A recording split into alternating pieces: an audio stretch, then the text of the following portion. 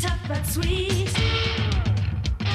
I'm here with fashion designer April Banbury, who has designed an amazing piece today for Swizzels Matlow and made a dress entirely out of love hearts. April, how long ago did you start in the fashion industry? Well, I graduated about 2 years ago after studying at the Arts Institute in Bournemouth, fashion design.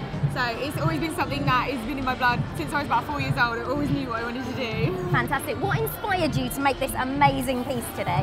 Well, other than my sheer love for fashion, I also have a little bit of an addiction for sweets. So I was commissioned by Swizzels Matlow to make a dress celebrating their 60th anniversary.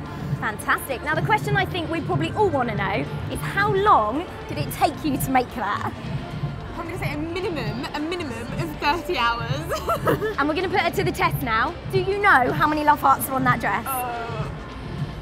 No idea. A lot? I don't really want to count them, I'm just going to say Fantastic. a lot. It's an absolutely amazing piece. I absolutely love it. April, what would you say to anybody who is trying to get in the fashion industry?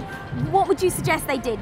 I would just say, you know, if you've got a goal, you need to work, you need to be determined and ambitious, and don't take anything, you know, to heart. You know, you're going to get criticism and stuff like that, but just, I don't know, as long as you're passionate about it and you put your whole heart into it, then your dream, just like me, can come true. I believe. Fantastic. Well, we absolutely love this piece. We've had some fantastic reaction here today, and we're going to keep going and see what many more people think.